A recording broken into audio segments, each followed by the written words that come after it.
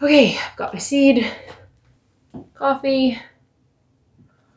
I feel like I'm missing something. Oh, my list of goals. Okay, I'll be back. Okie dokie, artichokey, I've got my goals. We're good to go. Hi, welcome to 2023. Happy New Year. I thought today would be a good day to sit down and sort out my seeds. So they're really disorganized right now. They're just all in this cardboard box. And while I'm doing that, I could talk to you about what are the 2023 goals for this garden, this channel, and my business in general. Let's do that together, because then I'm not just a talking head, we're actually accomplishing something, and I can talk about goals at the same time. I thought this video would be really good to do as sort of a time capsule for myself, but also so that you know where we're headed this year and what to expect. And I can look back on this and see what I planned for 2023 versus what actually happened in 2023. Hopefully in January 2024, I can come back to this video and watch it and go, hey, I accomplished everything I said I was going to accomplish. That's the dream, right? Okay, well, let's start sorting out these seeds and we'll come back to goals in a few minutes. Right now my seeds are in this gigantic box and they have absolutely no organization. They used to all fit in this little container, and before that they fit in just like a little yogurt container, so it's definitely expanded. And I have another $130 of seeds from West Coast Seeds on their way to me right now, so we need a bit of a better organization system. So what I was thinking was that I will organize them with vegetables and flowers separated loosely. There's edible flowers, but I think the edible flowers could still go in the flowers. And then within that, I'll just elastic band together things that are the same. So I'll like elastic all the tomatoes together, or elastic all the marigolds together, or whatever, and then it'll be easier for me to find what I need to find. I know some people buy those plastic organizers for photos from like the craft store and organize everything by variety within that organizer. But honestly, I don't have enough seeds to need that level of organization yet. And I'm also just a little more chaotic than that. And I don't necessarily want to buy more plastic stuff. Watch in a year, I'm gonna have one of those plastic organizers. Yeah. Anyway, so we'll just start sorting this stuff out and I'll start talking through what I have planned for 2023. So we'll start with the garden goals because that's seed related and it's the simplest type of goal for me. Where do I even start? Let's start with this bucket. Okay, so the first garden goal we're going to talk about for me this year is I really want to finish building out I'm pointing this way because the yard's that way. I really want to finish building out my raised bed kitchen garden area that I started last summer, and some stuff needs to happen before I can accomplish that, like namely the gravel pit hole needs to get filled in, and I've requested soil from different soil drop services multiple times now, and every time it gets canceled. So like last time it got canceled because apparently the site where the topsoil was coming from was really muddy and icky, and so they just texted me and said, hey, you're not going to want this soil, it's really nasty. So I didn't get that. That was supposed to show up last week and I was really stoked, and it didn't. So there's a disappointment. I think I might put all my herbs together actually, instead of putting, yeah, I'm going to put all my herbs together. That makes sense. So yeah, first goal, finish building out that raised bed area. That involves filling in the hole and then obviously building the rest of the beds, filling them up with soil. And as part of that, I'd like to add a row of raspberry canes along, like raspberry bushes along the back fence line, because the earlier you plant perennials, the better. I have a lot of herbs. Parsley, oh, another radish. That's perennial, so lovage, squash, more zucchini, beets, butternut squash, oh, coriander, I saved this myself, and same with this sweet green basil. They can go in the herb section. And then this is saved seed from sweet pepper. I don't have peppers on here yet, so I can just go here. And here you go, first container done. Okay, let's talk about a bit more goals. So the other thing is I realized that I installed one of my raised beds in the wrong place, which is a real pain in the butt because I already planted garlic in it. So I did a really detailed garden layout in AutoCAD for the back garden, actually, and I had 3 feet as the main corridor down the middle of the garden. And then on a whim, for some reason, when I was building the beds, I was like, let's make it 4 feet. And I built it at 4 feet without realizing that that would mess up other things in my plan, like the area for raspberries. I don't know what I was thinking. I think I just got over enthusiastic about paths because I read something about wanting wider paths, but that person had infinite backyard garden space and I don't. So, oops. At some point, I'm gonna have to dig that out and fix it. Let's move on. I've been talking about this garden forever. Okay, number 2. I want to plant out the guilds around my 2 front yard fruit trees. So if you watched my video last spring where me and my husband Adam, we planted those 2 fruit trees in our front yard, we planted an Asian pear and a cherry. I was planning on planting the guilds around those right away, and then life just got busy and I couldn't get wood chip and I couldn't get it mulched, and so I didn't end up planting the guilds, which is a really bad excuse for not planting guilds. But anyway, didn't get them planted. I actually already have a lot of the plants for the guilds. I just have not planted them. So that's goal number 2, is get those guilds planted. Number 3 is that I want to put a pollinator garden in front of the hedge towards the street. So in my video last week, basically I was mulching around that hedge that I planted back in October, and there's like a big section at the end of the hedge of just straight mulch with no plants in it. So out in that area, I'd like to put red flowering currant, which is a native shrub here in the Pacific Northwest, at the end of the hedge because the hummingbirds and butterflies really like it. And then I'd like to put some more, you know, not necessarily native, but like pollinator friendly plants in that area, like perennials like Rudbeckia, Echinacea, Agastache, you know, lots of pollinator and hummingbird friendly flowers. And the reason I'm not doing shrubs in that area is because that's where our snow gets piled. When we shovel our driveway and when we shovel the public sidewalk, we have to shovel the snow somewhere, and that's where it goes. So I need something that dies back to the ground in that area, so I can't do a shrub. It would just get wrecked. The reason I'm doing the red flowering currant is it's further back from the street and they can just take abuse. Side note, that's also why we did the meadow as a strip on the front of the yard, is because we have to shovel snow from the sidewalk into our yard. So if I extended my food forest all the way to the street, I would lose my snow shoveling zone, which is something that is really important to consider if you live in a snowy climate and you're going to be, you know, delawnifying your front yard. Maybe think about where you're going to put your snow. You know, looking around our neighborhood, some people haven't thought about that, and then they end up in this conundrum where they can't shovel their sidewalk anywhere and they end up shoveling into the street. What number am I on?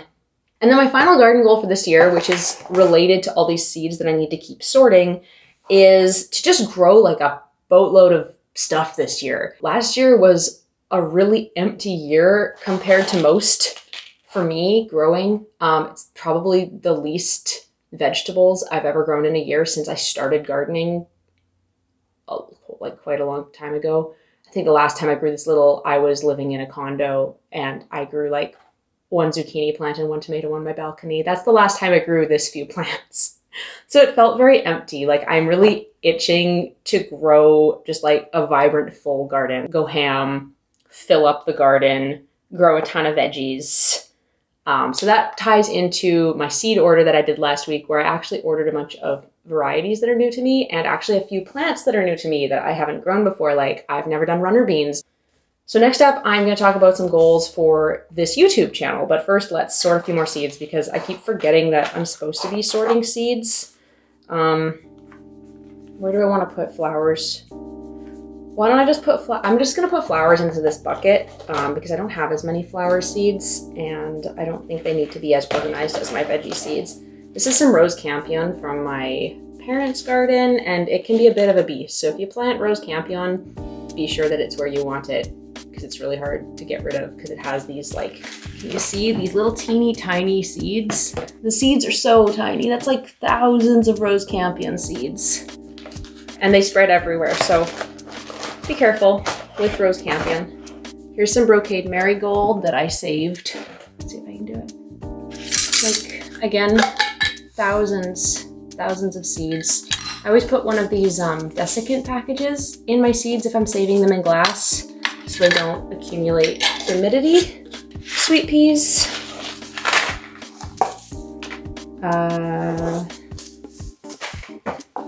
Alyssum. Zinnias. Okay, YouTube goals. Let's talk YouTube goals. I have 3 goals listed here, but I think they all sort of fall into one category. So I'm just going to talk a little bit about my goals for YouTube. The big overarching goal for YouTube is to just generally be less awkward about it. I've mentioned a few times that I feel weird filming out in my front yard when neighbors are walking by and stuff, and how I sometimes avoid filming videos when people are out working in their own yards or walking their dogs or working on their cars or whatever. If we're being honest, that's not a sustainable thing to be doing. If I want to be making YouTube videos, I need to be able to get out in my yard and film. And I know this isn't going to be a linear progression of like, oh, I'm not nervous about filming in front of people to suddenly being like the most confident person ever in front of a camera in front of people. I think there's going to be some growing pains as I do some awkward stuff in front of my neighbors and they're like, what are you doing? And I'm like, oh, I'm filming YouTube videos, and they think I'm super weird. I know one of my neighbors knows I have a YouTube channel. He walked by while we were filming planting the fruit trees, and he thought that was cool. So, I mean, I don't know. I find neighbors really hard to judge sometimes when you only really talk to them a little bit. Yeah, anyway, that was a little off topic. Basically, I'd like to just kind of like get over myself and actually film what I need to film without overthinking like whether somebody is watching me film. Like even right now, there's like a window right here and I keep looking out the window to be like, oh, is my neighbor like watching me film right now? That needs to stop, because to be honest, I'm really enjoying making these YouTube videos, and the joy is lost if I'm always worried about what other people think about me. And that's like totally something that I just need to work on like within myself. And I have been working on that within myself this year. That's actually been something that I've been actively working on, is like worrying less about what other people think about me. I tend to sort of like put on a mask to be more like accepted or whatever in society. You can read into that as much or as little as you'd like to, but yeah, I've been working on that this year. So basically, if my neighbors are out, I want to not avoid filming because that just annoys me. Like, it annoys me about myself that I do that.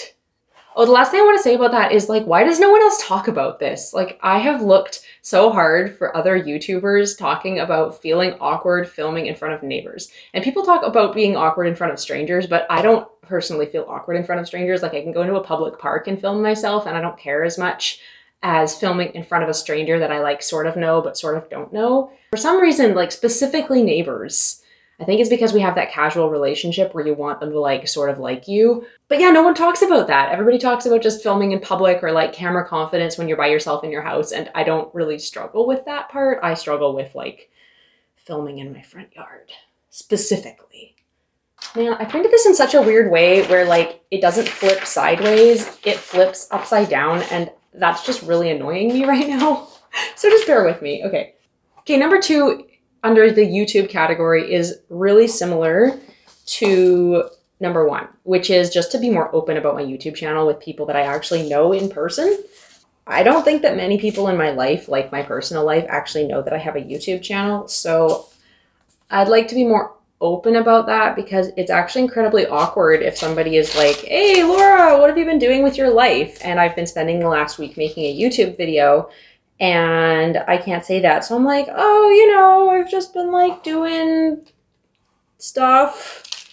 Okay, that one's simple. Number 3 is sort of a controversial one, but I've been hearing it from a lot of YouTubers lately, mostly bigger YouTubers, so this might hurt me being small, but I'd like to really take the pressure off myself a little bit so that I can focus on other aspects of my life. Like if I'm trying, and you've probably already seen this, I don't put a video out every single week anymore, but earlier last year I was really trying to get a video out like every single week, but that's not sustainable for me if I actually want to get big projects done in the garden. And like something that I don't talk about on this channel, but that is happening, is that we're renovating this house. When we bought it, it was in absolutely horrible condition. You can go back and watch the tour video I did of the garden when we first moved in.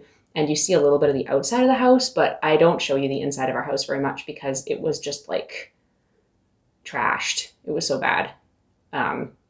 So it's been a huge job renovating this house, and I don't have enough time to dedicate into fixing this house to the level it needs to be fixed if I'm trying to also fix the garden to the level it needs to be fixed and put out a video every week and work on my own personal goals and work on like career goals. So I'm gonna take the pressure off myself. I don't know what I'm doing with my hands right now. Like realistically, it's just slowing me down on actually getting real projects done. And videos aren't gonna be interesting if they're just like a third of a project. So I think it's more important for me to do an entire project, film it, and then put the video out with the entire project. So like for instance, this year, oh, I forgot to mention garden goals. We want water catchment. And actually, I'm going to a webinar tonight from Verge Permaculture about water catchment that I'm really excited to go to.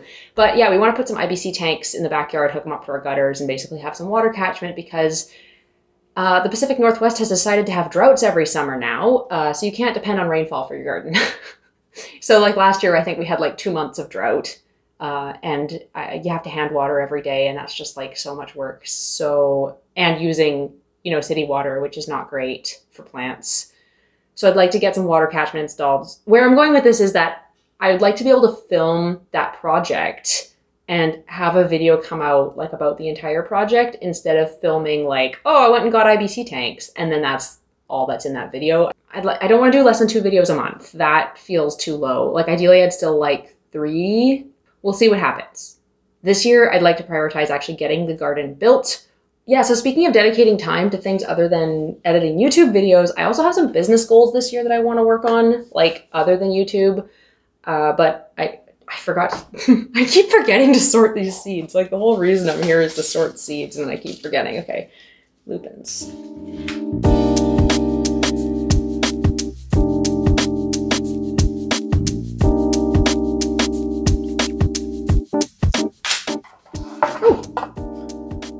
I think we've done it. I think I've got these all sorted. Hold on, I need some elastic bands. Big elastic bands, all right. So, promised I'd talk about business goals. Let's talk about business goals while we elastic things together. I keep forgetting I even have coffee. It's kind of cold. Okay, so the biggest business goal I have this year, really the only business goal I have this year, is to start designing gardens. You might have noticed this year that my name changed from the Tiny Suburban Garden over to Grove Permaculture, and that's because, I mean, let's be honest, I'm not a tiny suburban garden anymore. When I used to garden in the townhouse, it was very much on a tiny scale. It was like planter boxes on my deck and herbs on the window and like that very tiny scale urban gardening. And there's still like a place in my heart that loves that stuff. I'd like to start designing kitchen gardens, and I don't know if I've talked about this before on the channel. I don't think I have. My professional background is actually in architecture. I did building technology first at college, and then I went to architecture school at university, and I worked as a building technologist in roofing, and then I went into architectural design, and I did like townhouses and towers and single family homes and all that kind of stuff. I actually discovered permaculture in my last year of architecture school. We had this 2-week program where we went off and did like specialties to sort of explore a field we might not have heard of before. So I went to this place in Nova Scotia called the Deanery, which is like an experimental permaculture project, I guess you'd call it, where they build with natural building materials and they have permaculture gardens and stuff. So during those 2 weeks, we built a natural building basically using like found and recycled and natural materials. Yeah, that's where I heard about permaculture. I hadn't heard about it before. I knew about like natural building and I knew about like organic gardening, but the term permaculture was introduced to me in my final year of architecture school. And pretty much from that point on, I knew that I wanted to do something with permaculture. In fall 2021, during the pandemic, I did my PDC through Oregon State University. And that was like, I felt so accomplished because I'd wanted to do a PDC ever since I discovered permaculture back in architecture school. So like, yes, I did my PDC, I want to go design right away. And then we bought this house. So my dreams of going straight from like PDC to designing little gardens, and like I know everybody who's gonna comment like just because you did a PDC doesn't mean you can design a garden kind of thing. You have to start somewhere, and it's not helpful to gatekeep garden design because everyone starts somewhere. As long as you're not like lying about your abilities or promising things that you can't deliver, I think you just need to get started. So anyway, I did my PDC. I was aiming to start designing, but we bought this house in January 2022, and then everything just like went off the rails because it was so much work. It was in terrible condition. I talked about this earlier, but it just needed so much more work than we knew that it needed. That's why I ended up working at the garden center, like at the nursery, after we bought this house, because it helped me continue to learn about plants while not necessarily being in a design space, but I still got to be around plants and learn about varieties and talk to people and find out what people were looking for. So that was a really good experience, I would say, overall. Maybe not at the very end, but like as a general experience. I am glad that I worked at the nursery. I would work at a nursery again. I did really enjoy it. So yeah, I really miss designing. That was a big part of my life, and it's something that's missing in my life now. Like back when I was designing single family homes, I would look at the drawings the landscape architects were doing, or the landscape designers doing the designs for our buildings, and honestly wish I had their job. And yeah, so some people in my family, for instance, have suggested I go do a landscape architecture degree, but I've already gone through all the building technology, all the architecture. I've done my PDC, like I'm very done with school. I am hoping that I can do this with informal education from this point on, taking courses from experienced designers and experienced permaculturists versus going into another rigid university degree, because I think that I might go back on this in 5 years, but I feel like my time in formal post-secondary education is over. Like I feel like I have fulfilled my need for that. I've done a lot of it. I'm really done with the bureaucracy, honestly. So yeah, I'd like to continue my education, but through non-institutional methods. So anyway, to sum up, I'm going to design gardens. That's what I'm going to do this year. I'm going to start with raised bed kitchen gardens, so like permaculture zone 1 only. Might branch into a little bit of cane fruit and like soft fruit, sort of around the perimeter of those gardens, but I am not at a point yet where I'm going to be doing any kind of like food forest design or perennial systems design, because I'm not confident about doing that for somebody else, because I'm still learning how to do it for myself. But I am confident in annual veggie gardens and like what you would call like a potager or a kitchen garden. And that's one of the reasons that my name changed from the Tiny Suburban Garden to Grove Permaculture, because I'm actually setting up my business as Grove Permaculture Design. And you can check out my website down below. It's a new website. So yeah, go check it out. It's gonna be in the description. And if you know somebody in the Metro Vancouver area or the Fraser Valley area that lives in like a suburb or has a townhouse yard or townhouse balcony, that's the kind of scale that I'll be working on right now. And like, feel free to pass my info along, because I'd love to start doing some kitchen garden designs for people. Okay, well that's all my goals for 2023. It's sounded like a lot. So yeah, I hope you enjoyed hearing about my 2023 goals, and I realized that I haven't finished organizing my seeds, so oops. Let's finish doing that right now.